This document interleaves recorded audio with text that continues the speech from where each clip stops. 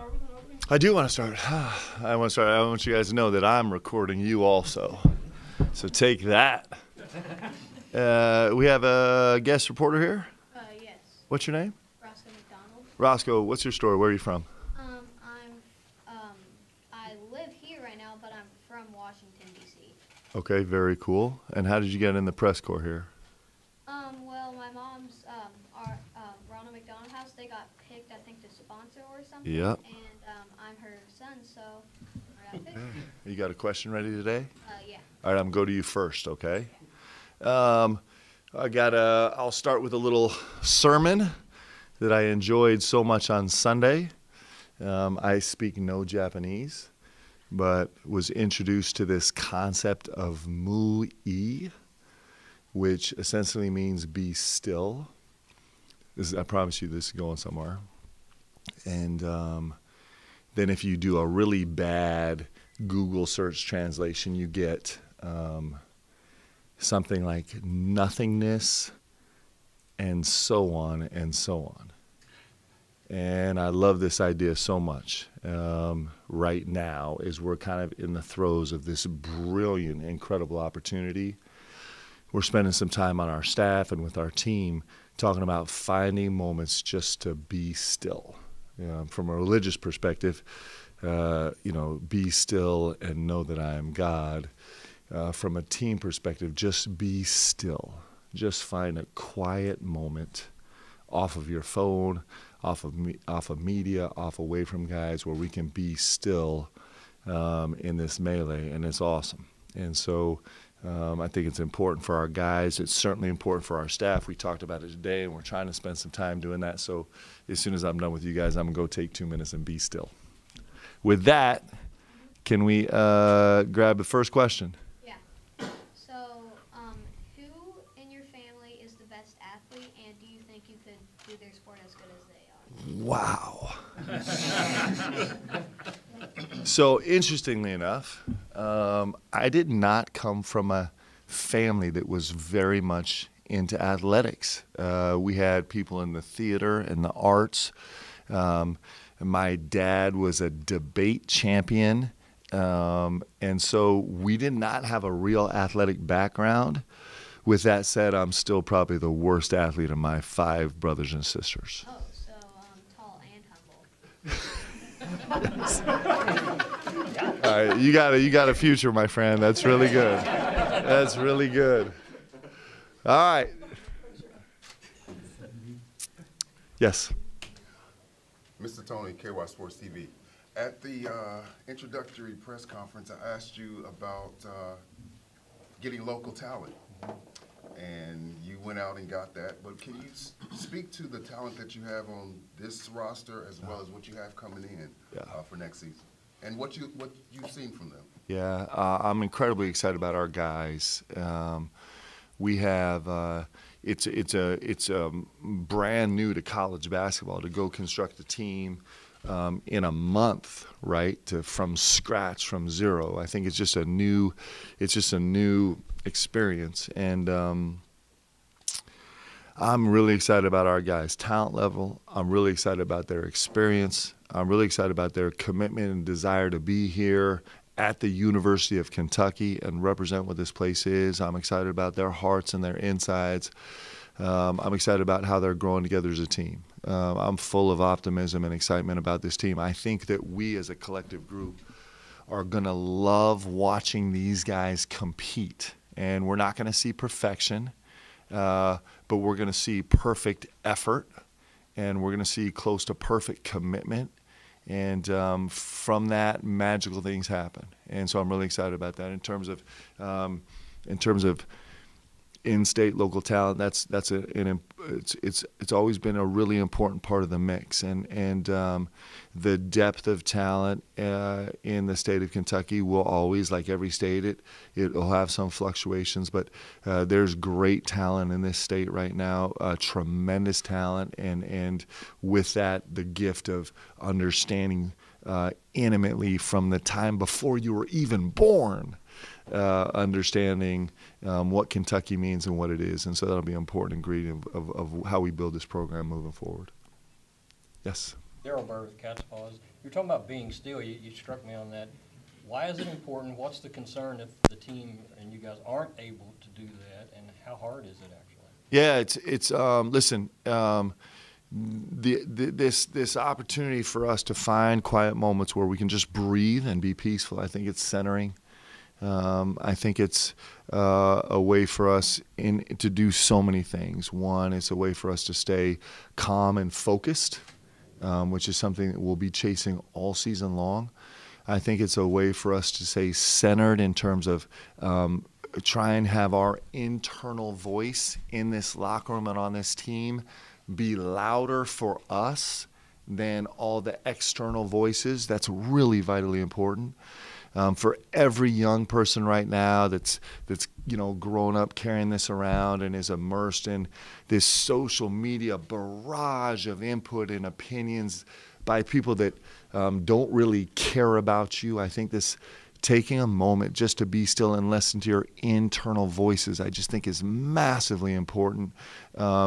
Probably more here at Kentucky than anywhere else, because what makes this space brilliant, if you can handle it in the right way, is the volume, but it can also make it debilitating. And so it's something we're spending a lot of time teaching our guys about and thinking about. Yeah. You were talking about being here. It seems like you've been here before. You're handling this as everything that it is. How are your guys adjusting, coming from some different schools where maybe the spotlight isn't as big, where when you go to a football game or go to the mall, you're not getting berated by the fans, and finding those moments to be still? How are they dealing with that? And Dylan Ballard from a Sea of Blue.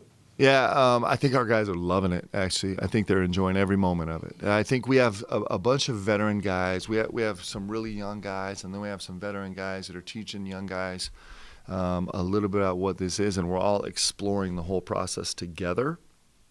And our guys came here as eyes wide open as you can be. When you have guys that have played at one or two other schools and have played 3 or 4 years of college basketball, you can't come to Kentucky more prepared than that unless you've been at Kentucky before.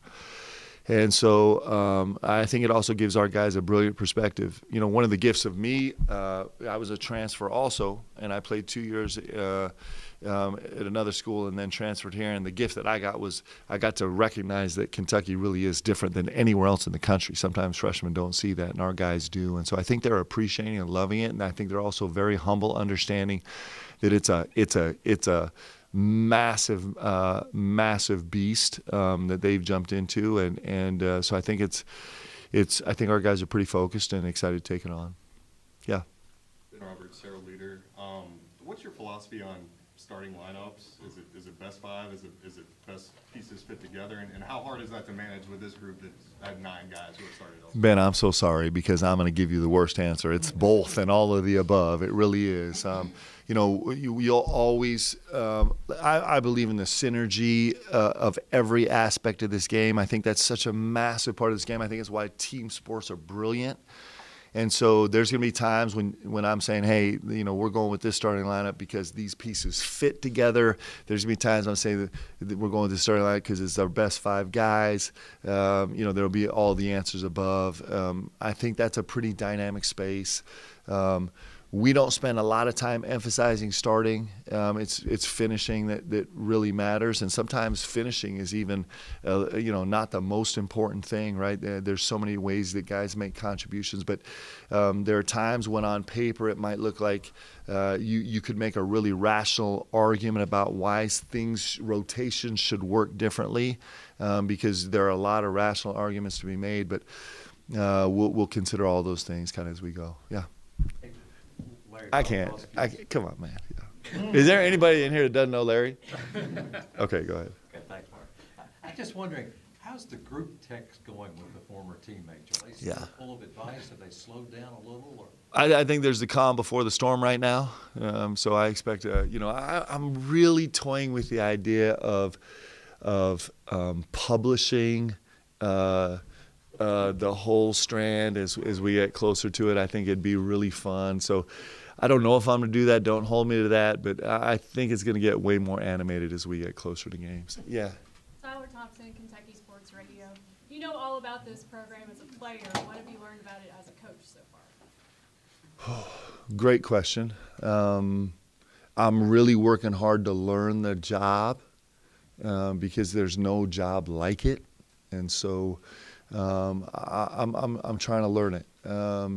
And it's the one thing I know for sure. It's the greatest job in all of basketball, and there's no place I'd rather be. So I know those things for a fact, and I think it is going to be certainly the most challenging thing I've done in my career as a player or a coach, even more challenging than surviving Coach Pitino, which is saying something, really. But I've definitely learned that that's true. I expected that to be the case when I got here. Yep. Mark, when you talk about that lesson of be still and that Japanese proverb, is that as much of a lesson for yourself as you learn what the job is like and the prongs of it as it is? Yeah. Yeah, Yeah, man, it just hit my heart hard when I heard it on Sunday. I think it's probably really brilliant advice for all of us, actually. But you know, this job is just begging you to never stop. It's begging you to be so consumed by everything that you never really think and that you never really listen. You never really listen. And if we miss on that opportunity, for me in a spiritual sense, if I don't take the opportunity to really stop and listen and kind of commune, I'm not going to be a great coach. But all of the gravity is asking you to just go nonstop, which feeds into my DNA a little bit. It's how I like to operate. So it's really important for me to be a great coach. For me to really be a good mentor to these guys, for me to kind of advocate on behalf of this program and this university and this state and represent this the way it is, I'm certainly not going to do it well if I'm relying only on myself and if I'm not taking time to really be still. You know, it's really important to me. I think it's a big deal. I actually think it's something that I'm advocating for my players and certainly for everyone. I think it's awesome. Yeah, in the back, white shirt. Mason Hornisky with WHS 11. Mark, there's never... Tell me your last name again. Hornisky. Ah, you're not related to Bobby Hordusky. Hordusky was that's not a common name, is it? No, not at all. He's brilliant director of operations for me. He's beautiful. Okay, go ahead. There's never been a Kentucky basketball team that's entered a season with this much experience under its belt. Mm-hmm. How much of that stillness, that steadiness, just comes from that? Well, we're counting on it a little bit. You know, it's interesting because it's a little bit like everything. You know, what I find all the time as I get old, I kind of find that everything's true in a sense, right? I'd say both things are true. So, for example, we have one of the most experienced teams in the history of Kentucky basketball. And we don't have a single player on the team that's ever worn a Kentucky jersey. And so it's both, right? Both those things are true. And so it's going to be, where can we lean? Can we lean our experience? Can we lean on our togetherness instead of succumbing to the fact that none of us have ever experienced Kentucky, you know, individually or together? And so that's the battle. And I have a lot of faith in our guys, man. I think right now we have enough capital in the bank that I think we can withstand some hits and stay together. And I think that the guys they're learning. I talk about this all the time. I talk about this to the team. You know, when you're in a huddle and things are going good, everybody faces in and wants to look each other eye to eye. It's the same thing in this press room. It's the exact same thing. It's a human condition, a human experience. When things are going well, it inspires us to connect. And when things are going bad, you know, if we have a practice that doesn't go well, because all the games are going to go really well. If we have a practice that doesn't go well, there's a good chance that we're going to walk into this room and maybe our eye contact isn't as fresh, because what we do is we start to turn away, turn down, look around, and we start to get lost in our own head, right? And that's the battle. That's the battle, and veterans know that battle. They understand it a little bit more because it's exactly the wrong recipe, right? When things are tough, when you're going through tough times, that's when we need to actually look at each other more and see each other more and rely on each other more and communicate more. Like that's what our life is begging us to do, to find solutions, but our instincts are to draw back and look away and be quieter and get withdrawn inside ourselves. And so, those are the things that you count on veteran players to understand quicker and learn more. And certainly that's something we're talking about a lot on our team. Oh, and super quick, but Coach Petito just tweeted out that he's going to be here for the Kentucky Vanderbilt game. Yeah. Yeah, so I'm really excited. So Coach hit me a week ago, and he kind of asked me, but he really told me that he was coming to practice. And so, believe it or not, so I sat down with the staff, and I'm like, guys, you guys gonna have to carry the day, man, because this is my guy coming in here, Coach P. And so, I'm really, listen. Anytime I get to spend some time with Coach is time incredibly well spent for me. I love him. Yeah. Oh, all right. Let me move. Yep. See, I keep coming back to you, man. Go ahead. Cameron Drummond with the Lexington Herald Leader. Yep. You spoke at the beginning about the depth of in-state talent. Yep. Obviously, you have two guys on this year's roster, Travis Perry and Trent Noah, who are acclaimed high school basketball players from the state. They obviously know what this program means to people in the state, but can you speak to what they've shown you throughout the summer and early fall and their progression as freshmen? Yeah, I'm huge fans of these two kids, man. I'm telling you. It's been, I've said this a couple times, but, the first day, Travis, I think Travis has never been fazed by anything in his life. I think he's like a 75-year-old soul in an 18-year-old body. He's specially built that way. And he came in and he's like, man, I can't get a shot off, right? And defensive assignments were really hard, and a little bit his head was spinning defensively a little bit. And then, Trent, who man, I just think this is special. I think he's really special. I think he's a really special human being. I don't know Eastern Kentucky like people that grew up in Eastern Kentucky. I don't know it well like them. But if you had a guy that was going to represent the eastern half of this state in a brilliant way, this Trent Noah is really special that way. So both these guys came into the first couple of days of practice. They were spinning around in circles, and both of them just kind of put their head down and went to work and went to work and went to work. And they are like sieves right now. They are learning so fast. I've teased Trent that he didn't make a shot for the first 6 weeks, and we recruited a shot maker. Where's that part? And what's been great is he's executing things. In a sense, he has a little advantage because he came in here like tabla rasa, right? Like he didn't have, there weren't a lot of things that he had to relearn or correct because he hasn't been in college before. And man, he just is, you see him on the floor making decisions that are exactly the way we teach. Right now we teach a little bit different. And we're like, man, we talked about that like twice and you're executing it already. And so I love these kids. It's really special to have them on the team, and they're going to make a huge impact on Kentucky basketball this year, and certainly as we move forward with this program. I'm grateful to have these two guys. I couldn't ask for better human beings to represent the state of Kentucky than these two kids. Yeah. That game with Kentucky Sports Radio, analytics is a big approach to your philosophy and how you go about coaching. In terms of in-game or late-game situations, how much do you lean on analytics that way in terms of lineups you want to do, fouling up three, who to foul, things like that? Yeah, so it's interesting because one of the tough things, in terms of philosophy, yes, we'll rely on a little bit, but it's interesting because all of the numbers read out that fouling up three it turns out to be a little bit of a wash, right? When you kind of do deep dives into data and all the tangential research, right? So there are some places where it weighs heavily.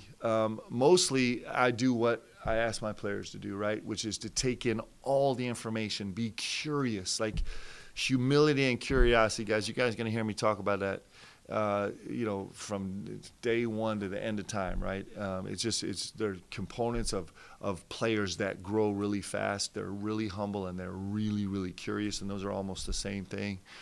And so to take in all that information and then you kind of just have to read it in real time. We don't, it's a little bit different than some other sports because basketball is changing so fast. Like the situations change so fast in the course of a game that you end up with a product in the last few minutes of the game that might not be anything resembling the product that you anticipated. And you probably have introduced 4 or 5 or 6 or 7 new variables because you don't stop, right? It just keeps going and going. And so we'll use it really heavily, but you know, it also has massive limitations. Like you talk about lineup combinations late in the game. The truth is, you'll be 18 games in the season, and you still don't even have anywhere near close to enough data to actually rely on it at all. You kind of have a bunch of biases that you rely on is probably what you do as a coach, because like I've said before, in the NBA you really start to rely on some of the analytics 41 games in of 48-minute games of way more possessions, and we just never approximate that information over time, right? We just don't get that data set. So it's a balance. Yeah. Mark John Huang, Nolan Group Media. I've heard you say in the past that you don't mind being called out if you do something wrong. It's kind of music to our ears. We don't hear Kentucky basketball. Great. Yeah, it was a big mistake. I knew when the words would come out of my mouth, I'm like, this is going to be a problem. Keep going. What do you think is the role of local media in covering the home? Yeah. So, listen, I think, I've said this before, and I really believe it, I think storytelling has always been a driving force in every community and society. Storytelling.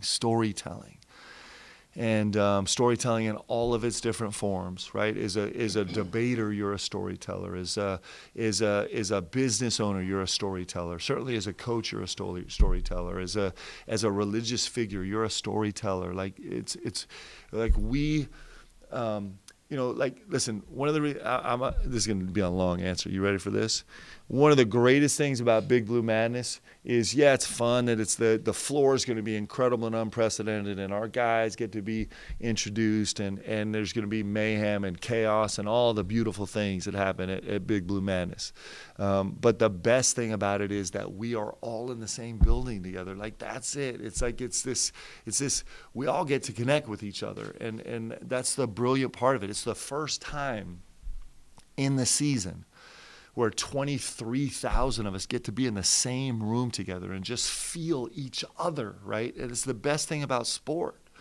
And so when I think about the local media and the national media and everybody that covers Kentucky basketball every single day, I think what I'm grateful for is storytelling. And it's actually doubly as good when it's relatively accurate storytelling, right? But it's and stories are boring. I hate to say this, but it's just true. Stories are boring if it's just kind of like glossy the whole time. It's just not. It doesn't capture us as human beings if it's just kind of soft and surface the whole time, because what we're really taken by as human beings is when things look like they're going bad and everyone kind of makes a judgment, and then all of a sudden they're not going bad anymore. And you're caught up in because all of us feel moments in our life where things are going bad, where we doubt, we're unsure, we're insecure, we're thinking about maybe do we need to change course, and we get to see that in sport every day.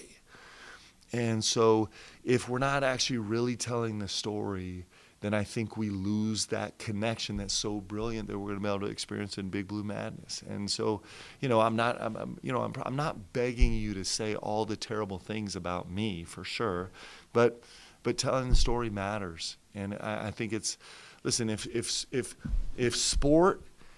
Kentucky basketball, at the end of the day, if the best and only thing that Kentucky basketball has to offer is having a great team, and there's no connection behind it, it's actually not doing that's not what's made it different than everyone else. What's made it different than everyone else is the connection that 23,000 of us get to feel when we walk in that arena Friday night, and storytellers actually make that accessible to everybody. It's super important.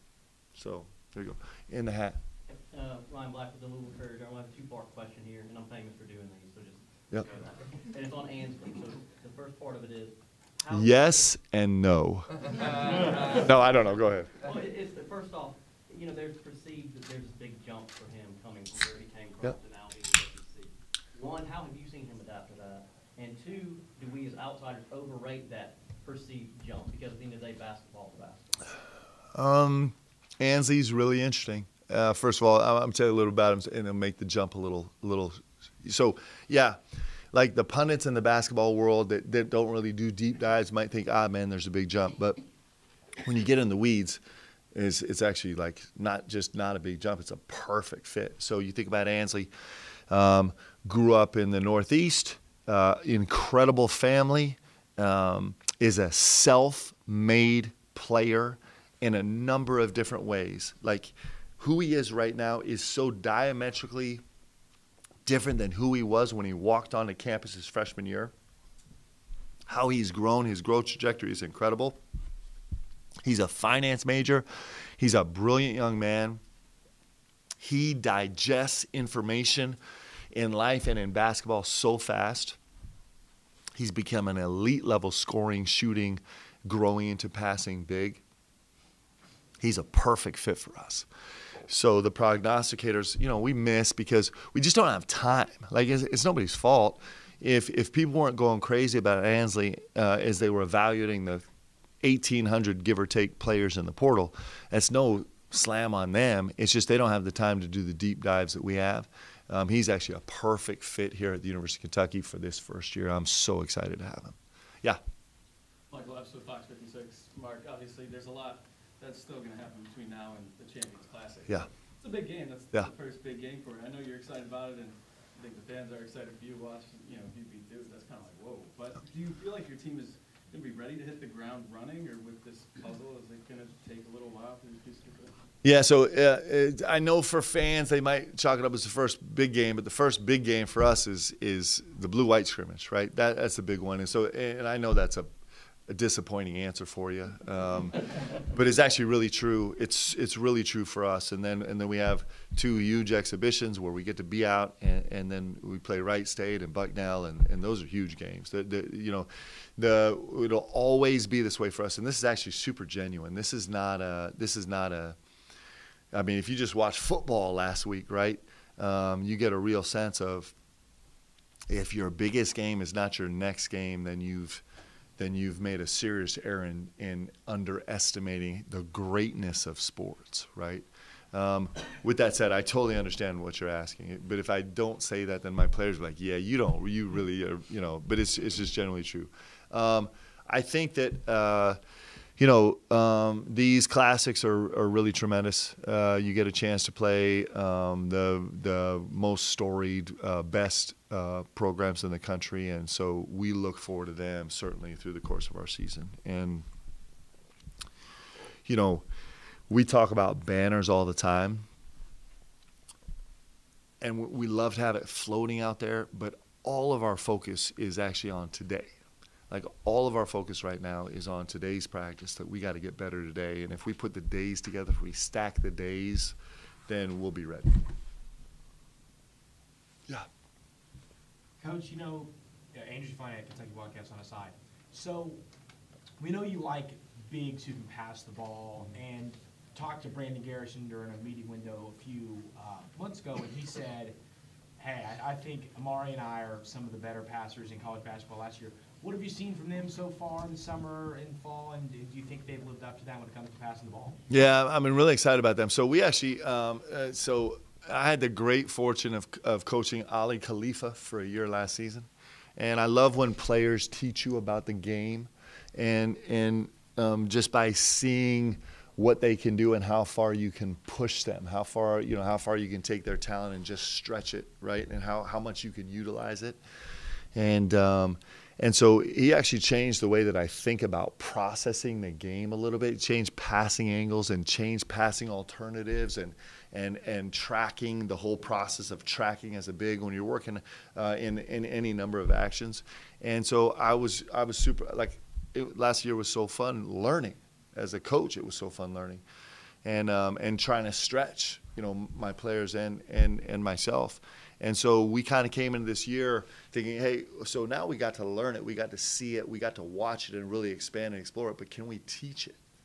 And that has been such a fun process this year. And these guys have picked it up I'm shocked with how fast they've picked up kind of this new way of decision making as a decision maker for a 5. It's actually super great. We knew they were talented passers coming in, but expanding their range of how they think about delivering the ball has been great, and they're making huge progress.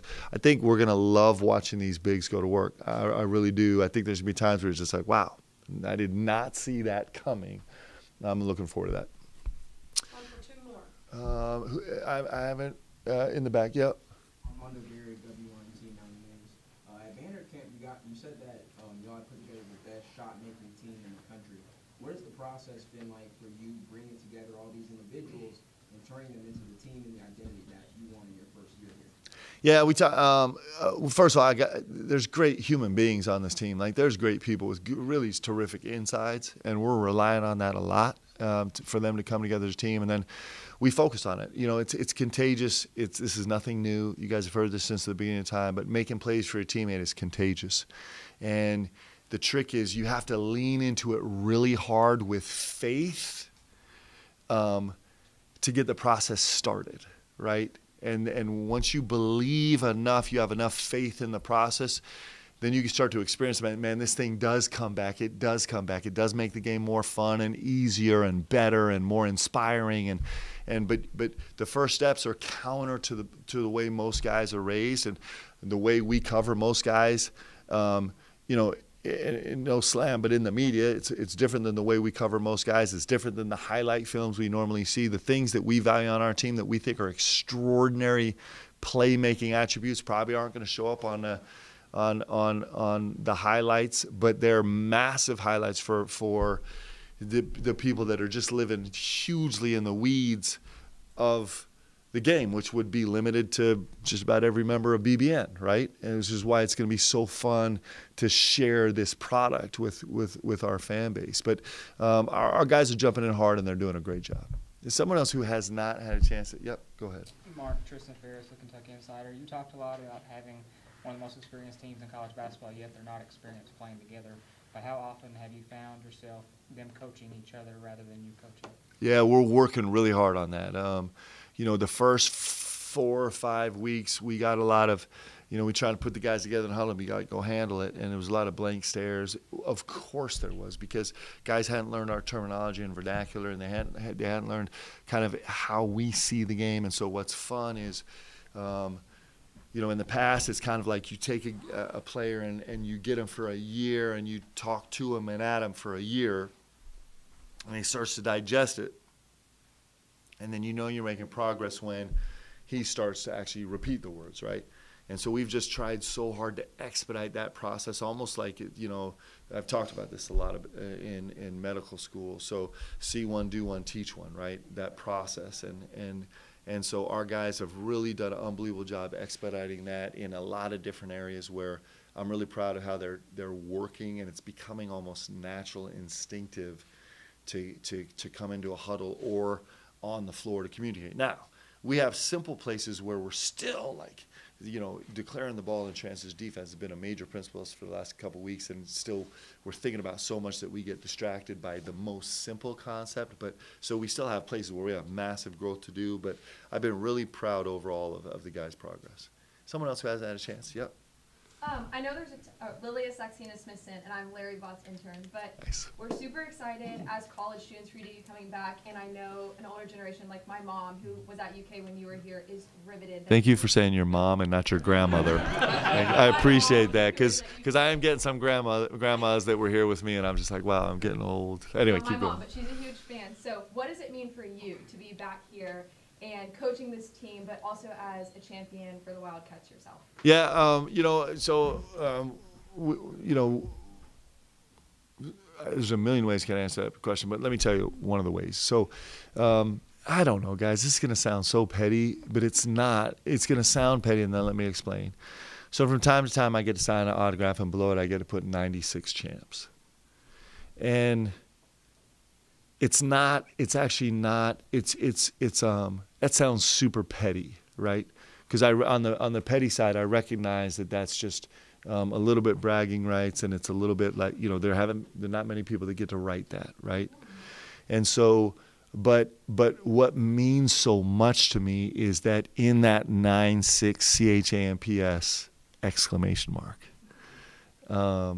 is like a whole lot of like fight and blood and sweat and tears and together and like leaning on guys and a lot of doubts and worries and frustrations and hopes and perseverance and all that's wrapped up into that.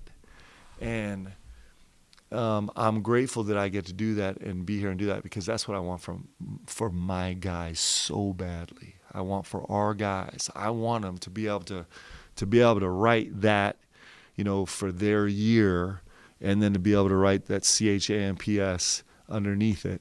And it's not about that. It's not about bragging rights or anything else. It's about like right, that you know that nobody else knows except the other guys that were in that locker room that really, really know. And and then how you grow as a human being through it. And so I'm so grateful to be back here to take our big swing at it and see if we can get there. I'd like all of our guys to be able to write that. Good?